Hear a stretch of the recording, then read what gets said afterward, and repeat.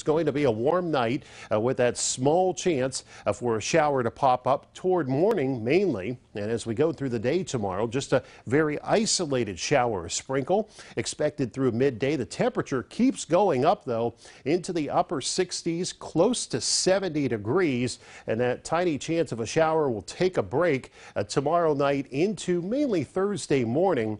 It's Thursday afternoon and evening. That's when our next chance of showers and thunderstorms move in. A better chance this time. And another factor we're going to run into late into Thursday and Thursday night is the wind. And I'm talking some gusty wind trying to push on through here. So showers and storms developing late Thursday into Thursday night and early Friday morning. And that gusty wind, notice, jumping up into that 40-mile-per-hour range, a possibility here Thursday night into Friday morning.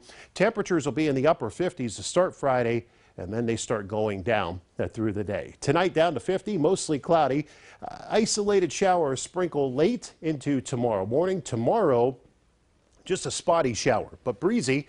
Highs approaching 70 degrees. Heading into tomorrow night, still some mild conditions. Lows in the low 50s, lower 70s on Thursday afternoon. Shower or thunderstorm becoming windy Thursday night into Friday morning. The risk of rain will end early Friday, and then the temperatures fall throughout the day. The windiest part of Friday will be during the morning.